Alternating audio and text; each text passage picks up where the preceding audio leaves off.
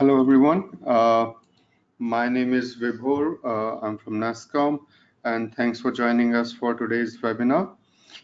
Today's webinar is part of our product management series in partnership with SAP. Today, we are going to talk about go-to-market strategies and how variety of the cloud platforms can be used for effective go-to-market. For which we have Mr. Ashok Muniratnam with us. He heads SAP Cloud Platform for Asia Pacific and Japan. His contact coordinates are given here. I will not take much of a time. Just a reminder, after this webinar, we will have a small feedback form for you to share your feedback with us, so that we can, we can effectively, enhance the quality of the content and the webinar experience for every one of you. Ashok, over to you. Thanks, Vibhor. I would like to welcome people who are joining on this webinar. I'm excited to actually share some of the go-to-market strategy and the planning that we do specifically on platform as a service. Just a quick bit of introduction about myself. I'm actually heading the business development team for SAP Cloud Platform, which is the PaaS platform as a service from SAP for Asia Pacific and Japan. And my background is, I started as a developer, and then I went through most of my experience is all around the platform. So when I say platform, that comprises of application development, databases, disaster recovery strategies, middleware, mobile, some of the newer technologies like IoT, blockchain, machine learning, and so on and so forth. So that's my background, and so let me jump straight into the content. So before I begin, what I would like to do is to give a little bit of overview on what I'm going to talk about. I kind of divided the content into three broad topics. One is what's kind of going on in the globally in terms of technology, right? What are the current trends that are happening, and why is it important from a product strategy point of view? And secondly, how businesses are transforming. I think digital transformation is a very widely used term nowadays. Everybody tried to move from their traditional business model to using the digital. So I'll give a few examples of I picked up a few industries, right, just to give a flavor of that. And finally, we'll talk about how do we build, or how someone can build a go-to-market strategy with a platform as a service kind of product, right? So that will be my agenda.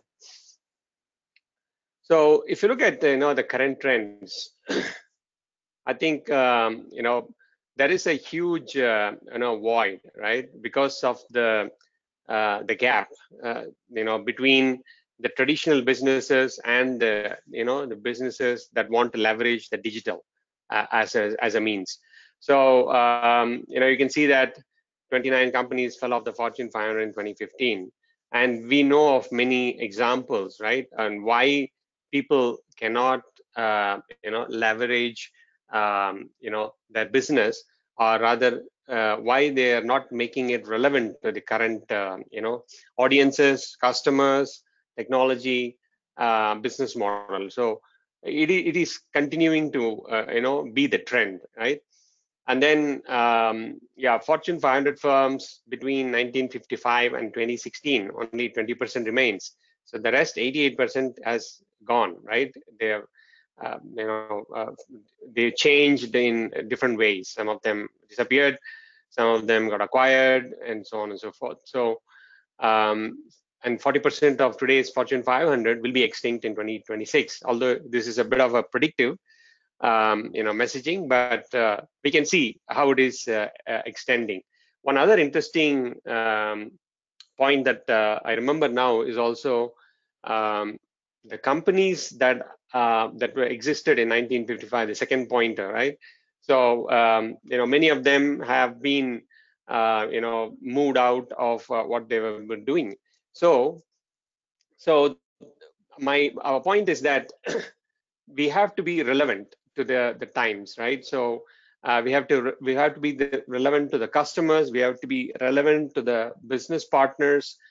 We have to be relevant to the current technologies as well. If we are not, then we will be moving out in one way or another. So this is another interesting aspect, right? So most of the CEOs that we see, they say, the next 3 years are more critical than the past 50 years, right? So the pace of adoption, has gone from many years. I mean, probably not 10 years nowadays, but we still see, the adoption going through a massive cycle of period, and it's very serial, right? So you implement one country, another country, and so on. So it is not a parallel sort of thing yet. But now I think we see a lot more agility in that space. So people are not talking about development, months. People are talking about weeks nowadays. So that is another trend. So this is a kind of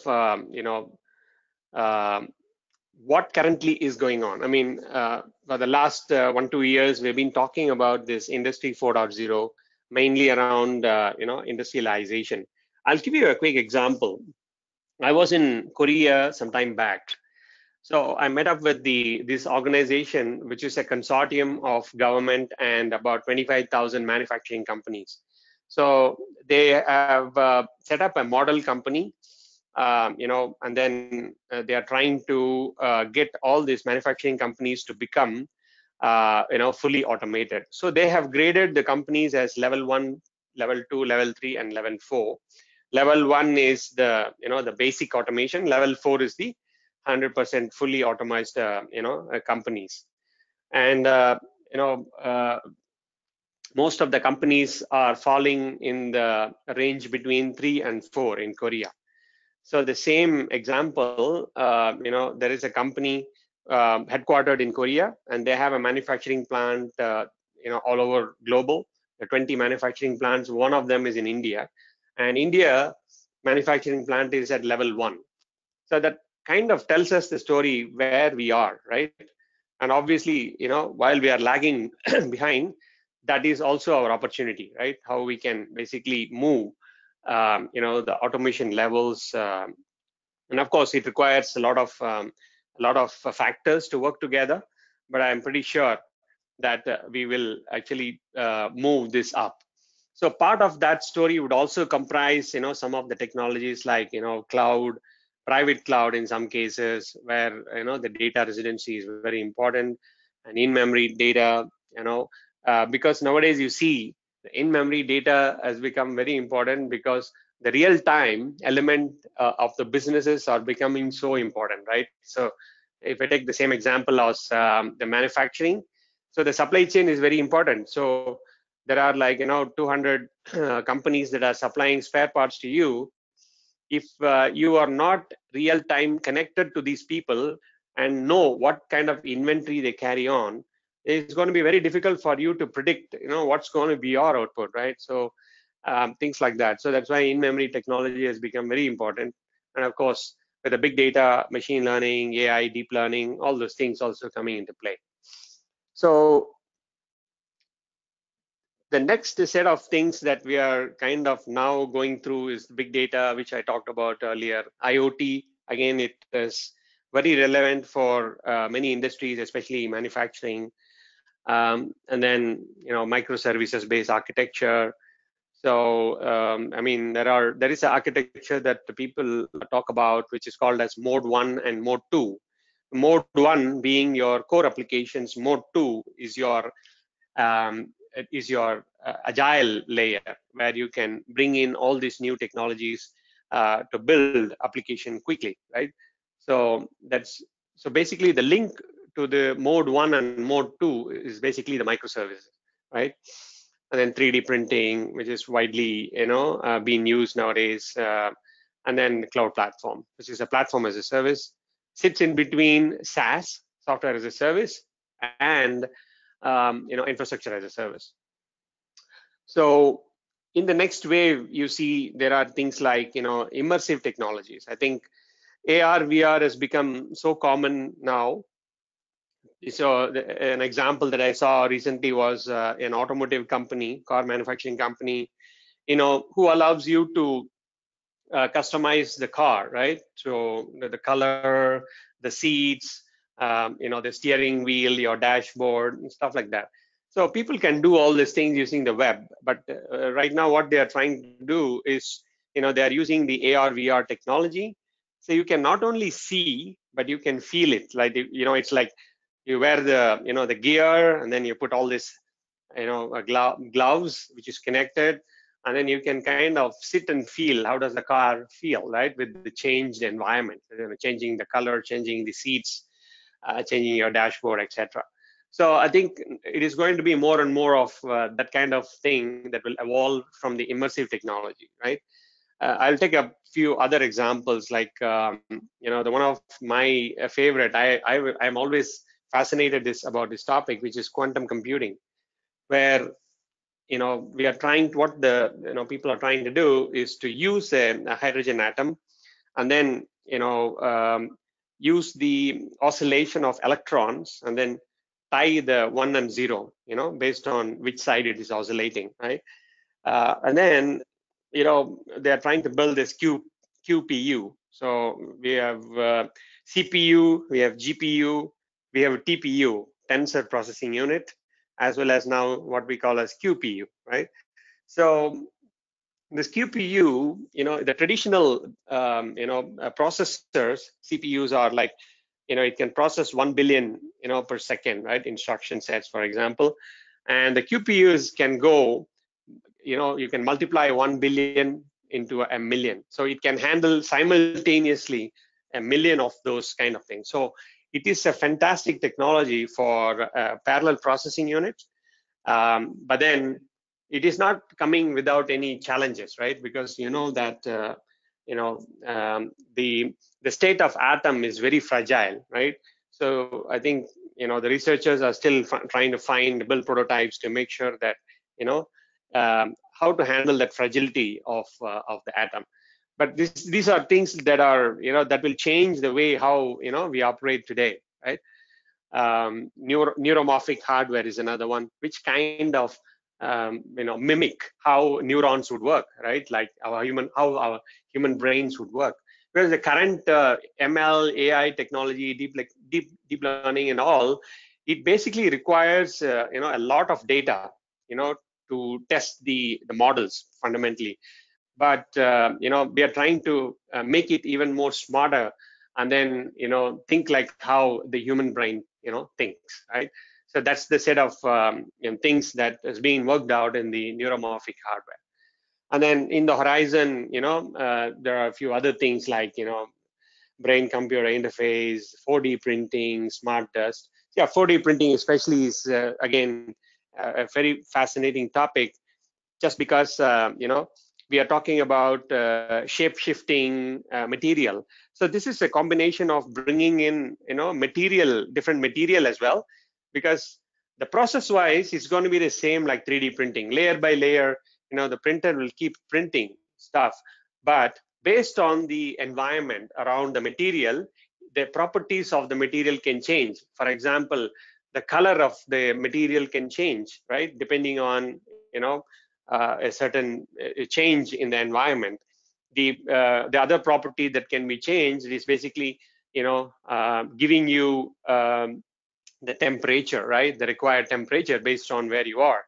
And I saw somewhere, I read people are trying to develop invisible cloak kind of thing, right? So it's basically about how you emit the light based on your environment, so making you invisible. So there are a lot of interesting stuff that's going on in this area as well. and the other smart dust is basically it's a miniaturization of all the IoT sensor capabilities that you can build in a very small compact. It's like less than a millimeter sort of thing. That so when you make such a small component which can actually do a lot of these things, it's easy to embed in anything like robotics, in machines, in anything that you want, right? So these are all some of the examples that I just wanted to give you a flavor. So just moving on. So the business models, right? There are like variety of business models that are evolving. So I'm just giving you a flavor of that as well. So subscription model is a very common model that you pay a subscription fee on a monthly basis. So you don't need to basically own, right, anything. So you can just subscribe and use the service. That is a freemium model, which I believe all of us are using. And then the free model, marketplace model. So there are quite a lot of these different models that are available, right? So this completely disrupts the way how customers are consuming the products, right, or the services. So people will not going forward buy that is anything would require a upfront investment. That is very, very clear, right? So I just wanted to give you that so yeah, let's talk a little bit about the transformation. So the transformation, I've been working with many, enterprise customers across APJ. So I kind of get to hear from them, what does really the digital transformation means, right, to them. So some say, yeah, it is something they want to do incremental and don't want to do it on a big bang approach. And some people say, no, this cannot be done on an incremental, right? So there are two school of thoughts. But again, here what we are saying is incremental change is not transformation, right? So this is what some of the people believe, because the problem with this approach is that when you do it incrementally, if first of all, not only it takes time, and it doesn't change the people's perception, and also it doesn't change the way how they work, right? So it has to be done at a slightly bigger level from a top-down approach, which would make it effective. Otherwise, the rate of success, is very low compared to the other approach you take. So that is one thing that I kind of keep hearing from people from different sections. And again, there are different type of digital transformation we talk about, right? So customer experience can be one of them. So if nowadays a lot of people interact with their service providers through things like mobile, over a phone call, or they use their app in the mobile, or sometimes they go to the website and then interact with them by lodging a complaint or whatever. So the channels have become very wide nowadays, right? So I've seen people interact in Facebook, Twitter, WhatsApp, and so on. So it has become multi-channel, right? So that's one thing that has changed drastically. And of course, your website or your application becomes the primary way to connect with your consumers or your customers. So that's why this can be a very important area that some people wanted to focus on. So customer satisfaction through customer experience, right? The second one is operational. So this is more a COO or a CIO driven type of transformation. So improving efficiency, improving DevOps or agility, business processes, and so on. The third type is cost-centric digital transformation. So typically driven by CFOs. So they typically talk about cutting cost or improving the bottom line, things like that. So we see that a lot of this infrastructure-driven conversation, or even moving to the cloud from an on-premise world, comes under this section, because they can readily cut down their assets in terms of hardware and so on. So when it comes to renewals, right? So people just move to a SaaS or a PaaS models. And the last one is, of course, the business model transformation. So this is about building new business model, new revenue streams, looking at market share, or entering new markets. So things like that, right? So this is like a very broad, agenda driven typically by the CEOs, right? So you can see that, all of this, can happen from different angles. But yeah, it's all about, how do you transform the way you do business. So let's talk about a couple of examples here. So let me take an example of an automotive company, right? So automotive companies are fundamentally changing the way how they are engaging. So if you look at the four bullets that I put up here, the connected, what does connected means, right? Connectivity offers new possibilities in comfort, safety, and entertainment, right? So automotive companies innovate through their digital service platforms, right? They also, wanted to provide an end-to-end service while you are in the vehicle. Development of a car does not stop with production nowadays, right? It goes beyond, beyond the typical life cycle of it, and then they wanted to engage the customers on an ongoing basis, to understand their needs and fulfill those things. And autonomous driving, I think a lot of people you would be following that, I suppose, right? Although I think it is still quite a bit of a distance that we need to go. Maybe 2035 is what people are saying, that fully autonomous vehicles would be available. But I think a lot of work is going on in getting there. Shared mobility and services is basically, the scales of economy. It kind of simplifies our everyday life, gives us more flexibility, especially in the urban areas. So the mobility service providers create intelligent mobile solution using applications like, flexible car sharing services or even other on-demand services, to use the existing fleet, right? The last one is digitalization. So innovative products, including the digital, using the digital technologies, like electrical vehicle, right? That can be one that is quite widely spoken nowadays. Because it not only is green, it's also clean and provides, quiet electrical vehicles, both from air and noise pollution, right? So this will be a big thing. So, the outcome of all these four, key initiatives that I see in the automotive space is that, yeah, building smart products using digital and then IoT-driven factories, for example, and then bringing in the deep learning AI sort of thing in the autonomous vehicle building. And, shared mobility is about, building mobile applications or even building a community, right? Using a collaboration platform, possibly, right? So things like that are evolving in this space.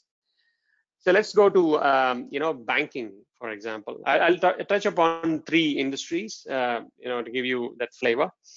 So in the banking industry, you can see that there are a couple of things that we talk about. One is the digital banking, and then new ecosystems and margin pressure typically now coming across from different. So let me give you a short brief on each of those. So digital expectations or digital banking basically is setting the bar higher using the digital interactions.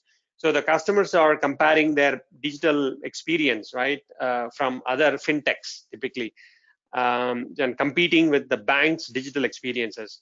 So it is still a bit of a gap, I would say, with the traditional banks. Already they are trying, many of them are trying to bridge that gap. But cloud solutions, is one way that can quickly roll out, this gap, and bringing in some of these newer technologies like AI and so on, right? And new ecosystems. So what does it mean? So instead of banks, competing with some of the other, companies which does fintech or, type of companies, they should be able to collaborate with them and then work out a new business model instead of competing with them, because I don't think they will be able to replicate what these fintechs are doing, where they're kind of bringing in new business models, right? Margin. So again, this is an outcome of the new entrants in this market, where people are seeing that um, they can do similar transaction. A simple example, let me give you. If let us say you're doing a fund transfer between one bank in a different country to another bank in a different country, right?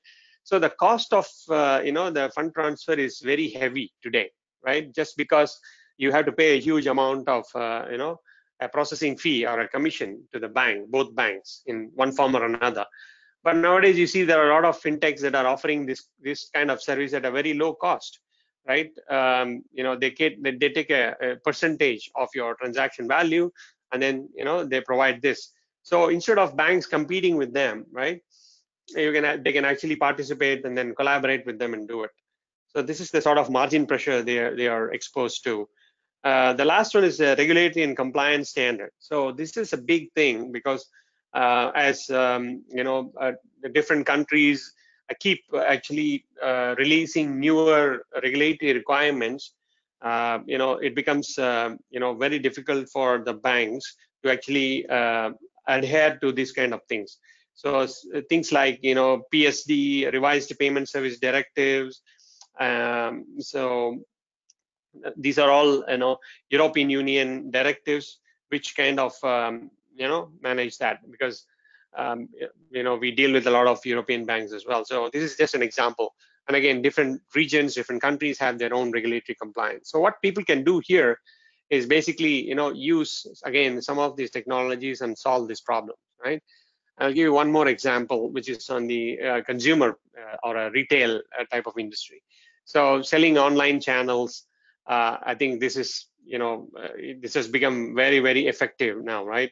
I think we are seeing companies both in India and abroad coming here and then doing stuff. Born digital. Some companies are born with the digital, using the digital technologies, and they are very, very agile. They can move very quickly, change their business model, or anything that requires in their business very quickly. And the other thing is the Gen X and Gen Y buyers. So now you see that there are a lot of younger buyers, right? So how do you cater for them, products and solutions? The last mile logistics, which is like, which is very important, right? When you order something, you wanted that in the next day, 24 hours. So 48 hours in the past, this seems to be a very, very agile way of delivering stuff. But nowadays, I think it has become the hygiene, basic hygiene. Anything goes beyond 48 hours, people are like frowning, right? So I just want to give you this a little bit of flavor from an industry perspective. Let's go into the the go-to-market strategy. So see, for a product strategy, I think there are a couple of things that that forms the basis of it, right? One is, of course, thinking about a slightly longer-term vision strategically, taking into account some of the technology that is evolving. So that's the first. Second is empathize as a customer, right? Because if we are not able to empathize what a customer would want in the product, then it's not going to be very effective. So that is a very, very important aspect. How do we empathize a customer's need? User experience. I think user experience has proved to be a killer, right? So I think iPhone is probably always being talked about as one of them, right? So people do not need to be trained how to use an application. That's a very important statement, I think. I think we all talk about the enterprise grade platform, but I think when it comes to experience, it has to be a consumer grade, right? Nobody need to tell them how to use it. So it should be that easy. So that's what the great user experience means. And positive attitude and execution.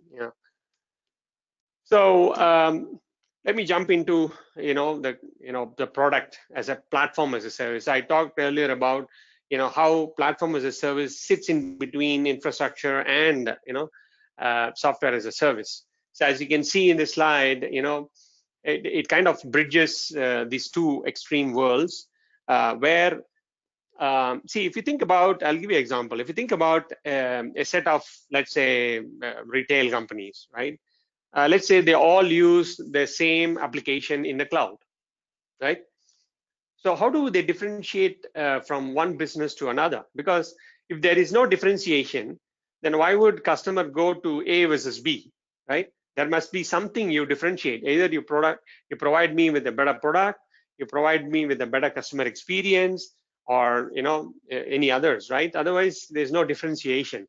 So the differentiation comes from differentiating your business processes, end of the day, right? So you got to have something different. Let's say your pricing strategy is different, or your product model is different.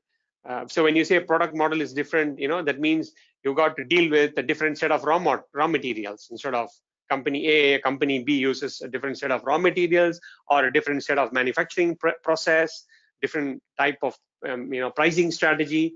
So all this will have to come from somewhere, right? So which is why I think the platform as a service plays a very important role, because this is where you can create your own IP, your own differentiation. Yeah. So that's why this is important. I think the trend that is moving in the cloud is basically serverless, right? So people do not need to worry about scaling, for example. So cloud, in basic, it offers that elasticity, but I think this goes beyond a basic statement of elasticity. How would you do it, right? So this is how we will do it: serverless and function as a service and so on, right? So this kind of offers the way to seamlessly grow and shrink based on your needs. So that's how I think you can see in this people who have responded to the to the survey. So so this is again a Gartner's statement. By 2020, 75% of application purchases supporting digital business will be build, not buy, right? So now we are kind of going back to the the development paradigms again, right? So people wanted to actually build and differentiate rather than buy. Of course, the commodity ones where you won't really want to make a big differentiation, you can go and buy off the shelf product, but again, there's some amount of that differentiation will have to come in. So one other thing that I would also touch upon is that multi-cloud. So what does multi-cloud mean? So multi-cloud means that you should be able to easily seamlessly move between one vendor to another vendor, right? So for example, if I create an application in one vendor in one cloud environment, I should be easily be able to move to another environment, because this will give options for the customers to actually look at any cloud vendor that they want to go with, and it kind of reduces the vendor lock-in, and also it kind of gives a single contractual partnership based on what their relationship with the cloud vendor, right? So this is one aspect that I feel is important. And the second is you can see that how this multi-cloud might work, because if you look at all the big vendors like Amazon, Azure, GCP, and IBM Cloud, so fundamentally they provide infrastructure as a service. So from a platform as a service perspective, ideally it should be agnostic to all of this and sit above, so that people can actually build application and then they can move to any infrastructure as vendor, right? So that would be a scenario. So just going back to one fundamental question about why platform as a service. So as I said earlier, agility is key, right? How quickly you can respond to your business need is going to be very, very important. As I said, in the monolithic world, people have built applications, and then when they want to apply a patch or an upgrade, right, to the system, it used to take like weeks to months, depending on how extensive is your system. And because of so much of time it takes, right? People don't want to do the updates very often. So in some of the customers I spoke to them is that if they do once a year a system update, it is considered agile, right? So if you look at in the current world, I think agile means releasing a feature every day. That's agile. So you can see there is a huge gap, right? So that's why agility is key. And also I think instead of I think you can see the chart on the left hand side. It says 72% of them keep the lights on in the past, right? And only 28% drive the business innovation. Now I think it is completely reversed. People like to keep the lights on to the minimal and then try to focus on building new capabilities to differentiate the business, right? So that's the kind of change that's going on. And also at the right hand side chart, you can see that it talks about the traditional on-premise system architecture. So you move from development to test to production and so on. I think this is still kind of continuing, but I think the issue is about trying to innovate within that core system, for example, right? So that's not feasible anymore, because if you are going to do an update only once a year, and how can you bring in agility and innovation into it? So that is not possible. So which is why I think we are talking about the bimodal IT, which I'll come to with shortly. So I think you can see in this applications and the agile applications surrounding the core, it kind of separated, right? And then you can bring in that newer applications into using the platform as a service, right? So that's the kind of bimodal that you're talking about. The one on the left is basically the mode 1 platform, where you have all your core applications, and then on the right hand side you see the cloud platform, which will help you to bring in the new technologies and then build application that you can release every week, or every day, even if you want to. So that's the sort of things that are happening. So I touched upon this previously, which is like building in this two worlds, right? So if you look at this chart, it says one side it's the degree of change, and the other one is the pace of change. So in the degree of change, you see that you got to live in two worlds, right? While you want to keep your focus on your running your business, at the same time you need to innovate as well. So these are the two worlds that you got to juggle around.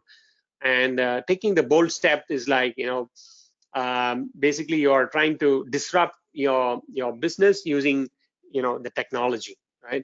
And the bottom ones that you see, low risk moves, you can kind of choose what are the place that you want to what are the use cases that you want to use to.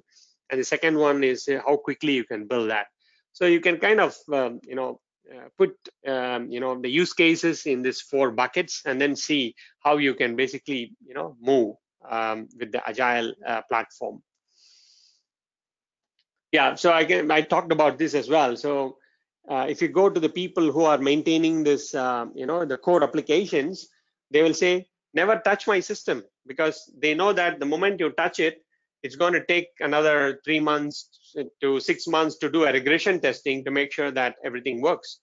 But if you talk about people from an innovation side, they'll say, I will release a feature every day, right? So these are 2 different worlds that we got to live in. So I think the entire conversation is about moving in terms of this agile methodology. So how does it work?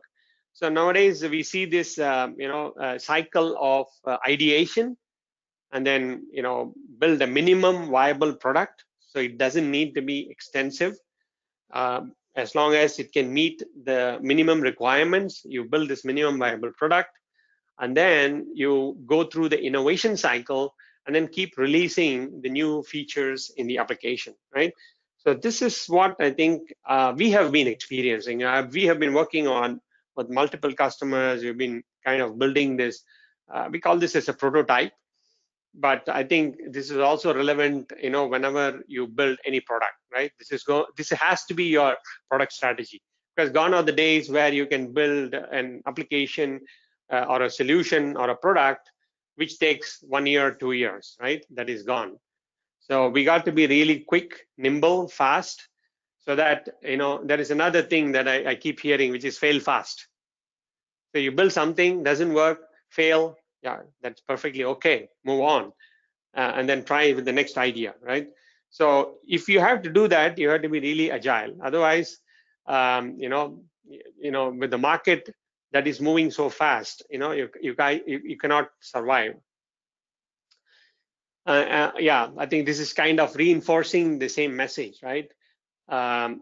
Releasing is hard in the monolithic core application, and then releasing is easy in the cloud platform-based application, and then you release it often, so you don't need to wait, right? So that's the kind of continuous integration and continuous delivery is what I think people are looking into.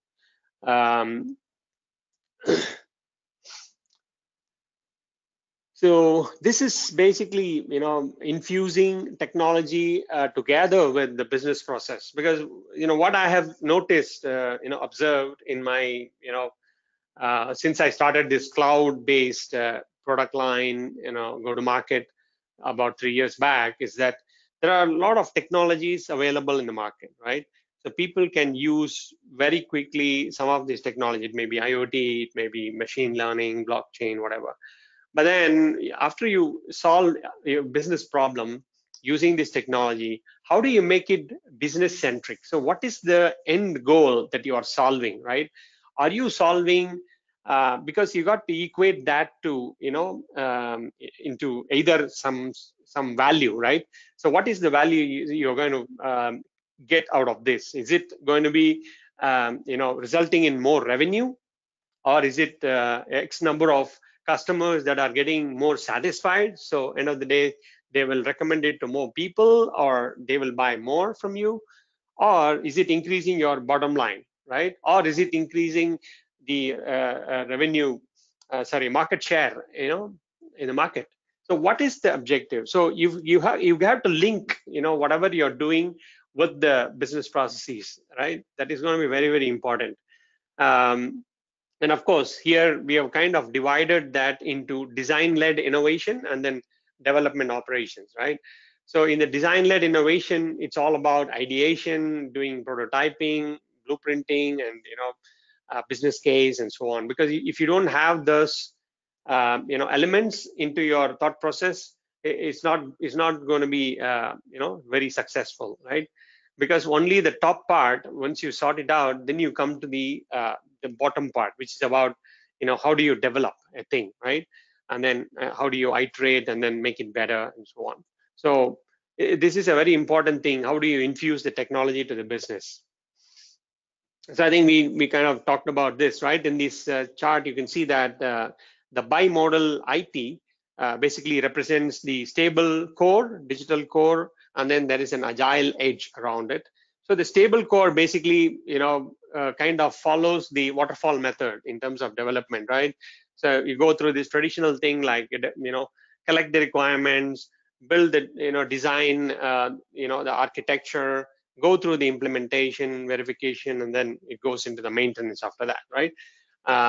This is the waterfall method. Whereas if you look at the agile, in a cloud platform, for example, so you can see that, it goes through an iterative method, and then, you plan, you develop, you deploy, integrate, test, and release, and then go into, again, planning. So it keeps going through this continuous integration and continuous delivery, right?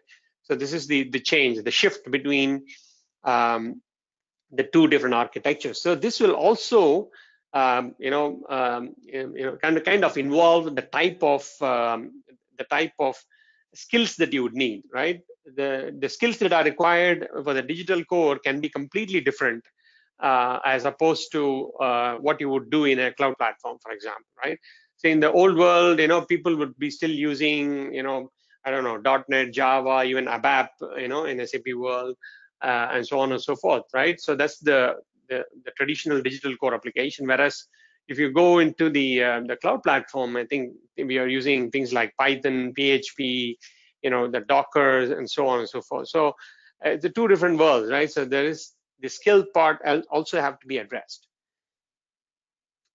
And the other thing that we would be able to do is to extend the core business application platform, right? So there are a couple of things that you can do with the cloud platform. Typically you can develop a whole new application, or you can extend some functionality from your existing core application. So you can extend at different level, like integration, user experience, rules, events integration, data integration, and so on and so forth. So there are different ways to do it and different segments that you can do it. So this chart basically represents, what are the different layers that you can go and do these extensions. Okay, so this is my last slide. So watch out for, the ever-changing technology, because for me, that's what excites me and fascinates me always. And I always try to keep abreast, with all these things, because these are all very, very relevant, because we are all living in this technology world. So you got to keep yourself abreast of this. And platform as a service, as we saw, is a key development paradigm for application developers, because it bridges, it differentiates, the businesses between, your competitors or the customer's competitors in this case. So, so you can develop the standalone applications as a mode 2 application. So we saw that bimodal IT, where you have a digital core and then there is an agile layer surrounding it. I think every single enterprise have this, right? So they have a set of core application, and then they have set of this agile application. So if you take banking, there's a core banking. If you take telco, there is a core telco application, which is predominantly billing, right? And so on and so forth. So every customer would have this. So the mode 2 is going to be very important, how quickly you can actually develop these applications. So PaaS, again, is agnostic to infrastructure. So we saw that using the multi-cloud.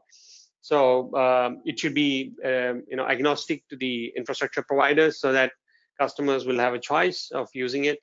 And finally, you got to make your product business relevant, right? The business context is very important.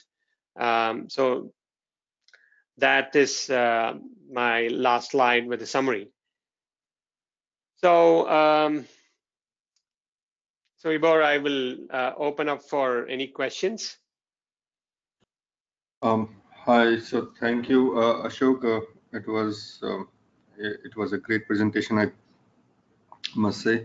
Thank you. So far, I'm waiting for some questions. Guys, if you have any questions, you can write in the chat box, and Ashok can answer these. If there is no question, we will log out in next few minutes. Just a reminder: the next webinar in the series would be on 15th of November, and this will be about the customer acquisition and retention. And the information to register and all will come to you shortly.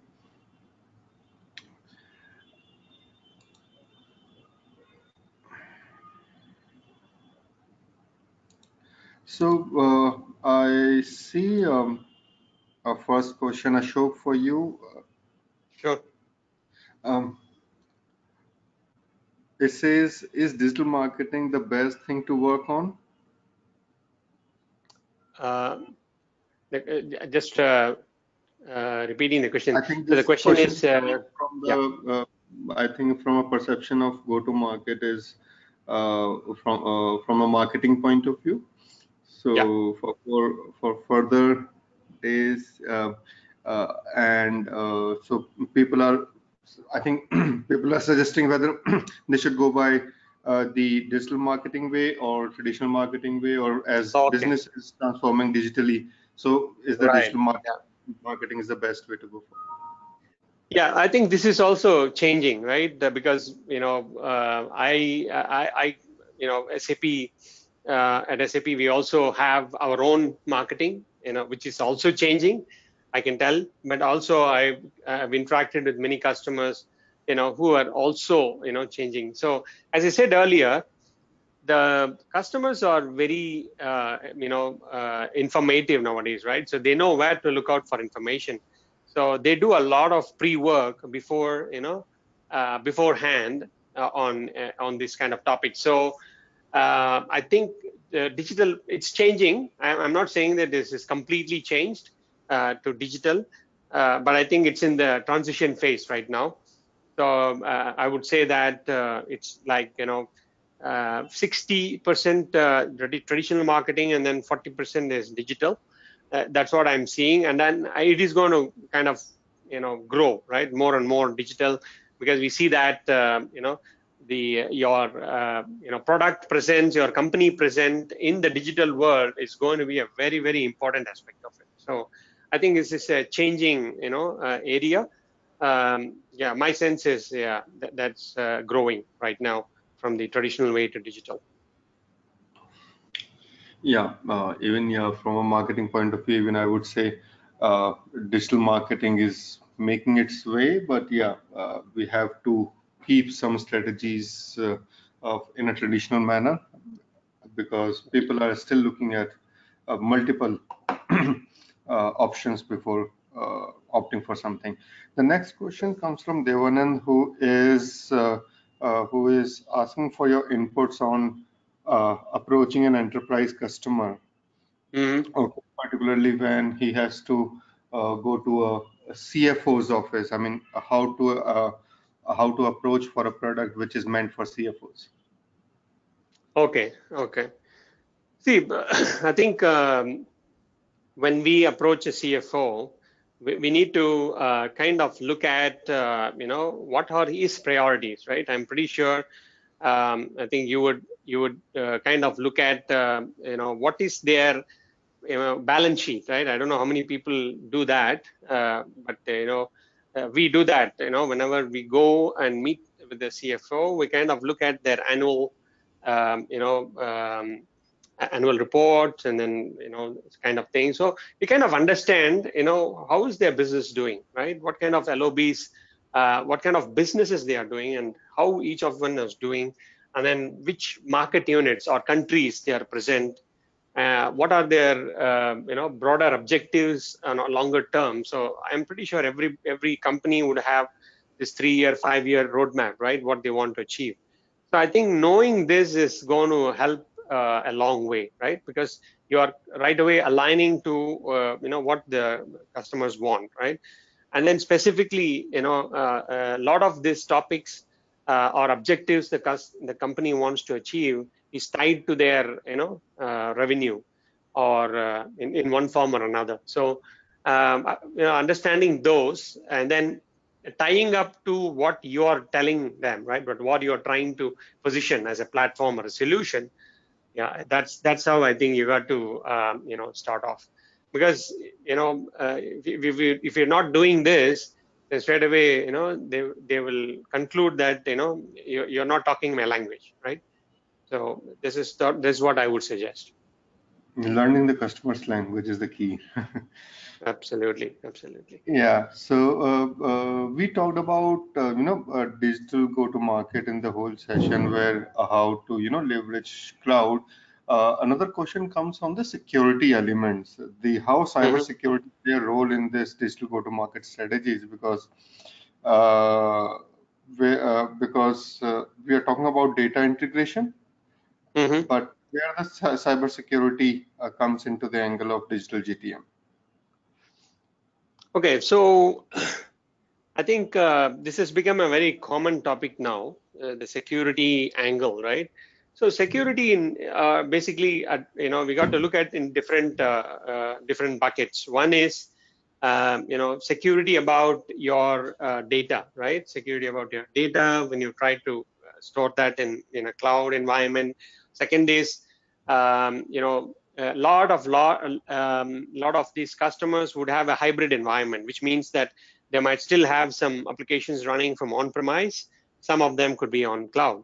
So how do you make sure that the data that is being transport between this on-premise to the cloud is secure. So that's another angle. And the third angle is basically security about your customers' data, right? So now that GDPR basically in Europe it is kind of a big thing, right? How you comply to this GDPR without the consent of your customers, you cannot let their details given to anybody else.